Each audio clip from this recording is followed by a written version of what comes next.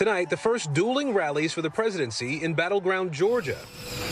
President Biden landing in Atlanta with former President Donald Trump 70 miles away in Rome, his first time in the state since being booked at the Fulton County Jail last August, accused of scheming to overturn the 2020 election.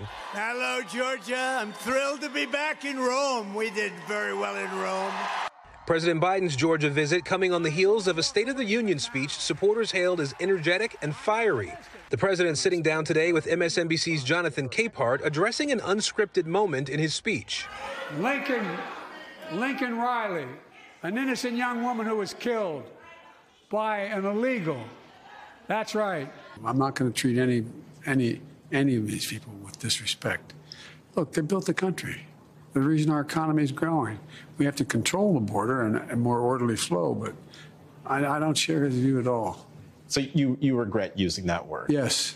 That walkback drawing fire from Trump, who met with the parents of Laken Riley before his rally. And Biden should be apologizing for apologizing to this killer.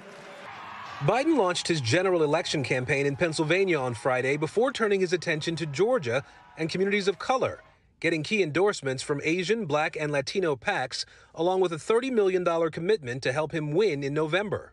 The Biden campaign also releasing a new ad targeting communities of color and young voters in battleground states, taking the issue of his age in stride. Look, I'm not a young guy.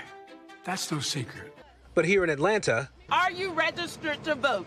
Yes. Even as groups like this sorority work to register people for the fall election, the crisis in Gaza fueling a Biden protest vote for Georgia's March 12th primary. I spoke with a state legislator who supports Democratic voters leaving their ballots blank.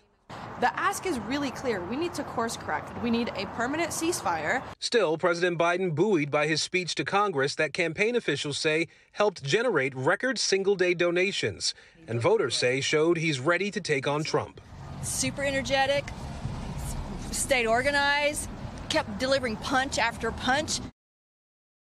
Jose, you just heard President Biden reference Laken Riley in our story. The Trump campaign confirming to NBC News that the parents of Laken Riley met with the former president backstage before he went on in Rome. Jose? Thanks for watching. Stay updated about breaking news and top stories on the NBC News app or follow us on social media.